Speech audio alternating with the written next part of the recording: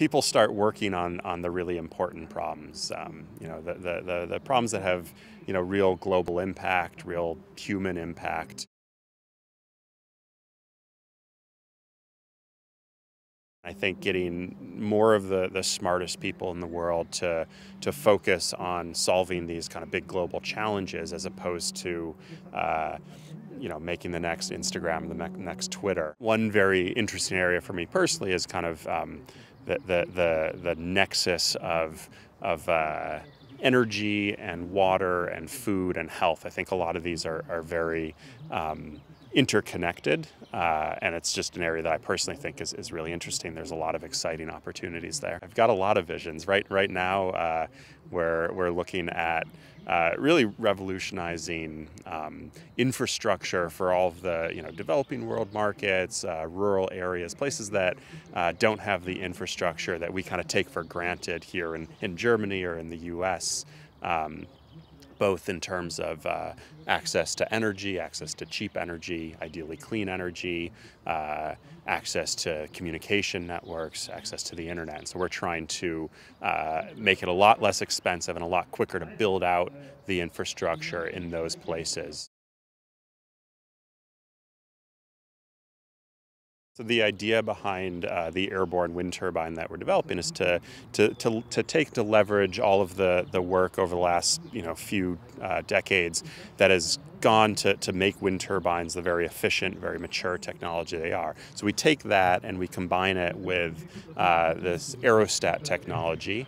So we're taking kind of two proven technologies, bringing them together, which opens up a whole new possibility in order to harness the winds above what you can reach with a tower. The reason that we're interested in high altitude winds is because as you move up off the ground, winds actually become much faster and much more powerful. And you kind of get a sense of this if you go and fly a kite. You know that the higher you get it up there, the stronger the winds, the easier it is to keep aloft. That's also the same reason that wind turbines are getting bigger and bigger today, and they're putting them on taller and taller towers. It's to try to reach those strong, consistent winds. So we decided, well, let's get rid of the tower, let's get rid of that foundation, let's kind of skip this incremental increase in height and just go all the way up there. We basically developed a tethered autonomous airborne platform. So think of the blimps or the Zeppelins that you see flying above sports games. We take that same basic technology. We use kind of the industrial cousin of the blimps you're used to seeing. They're called aerostats. And aerostats are essentially tethered balloons or tethered blimps.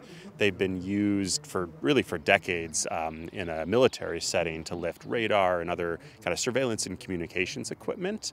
So what we've done is we've taken that basic technology and we've actually created an autopilot, or we've automated all the operations. So these systems can launch, they can land, they can fly without having to have any people there, anyone kind of in the loop controlling it. There's certainly a lot of automation, which is a form of artificial intelligence, and that automation allows the system to kind of take all of the inputs from all of the sensors on board. It allows it to communicate to some of the local and regional weather stations, and it runs through a number of algorithms to decide how to operate, whether it should launch, whether it should land, where to fly, what altitude to fly at. We generate electricity aloft, just like any other wind turbine. We actually send that electricity, that power, down to the ground via one of our tethers that has a conductive cable embedded into the tether.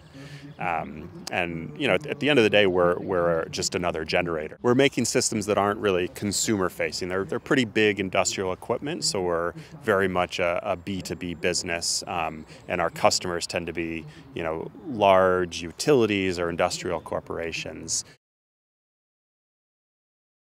In 10 years, we'll hopefully have been wildly successful at deploying flying wind turbines all over the world and helping to build out the communication infrastructure that'll bring the 3 billion people that don't have access to the internet online. And I think that my vision for Altaeros is that this is just the start, and that we continue to drive for innovative solutions to really to whatever the most pressing problems in 10 years are.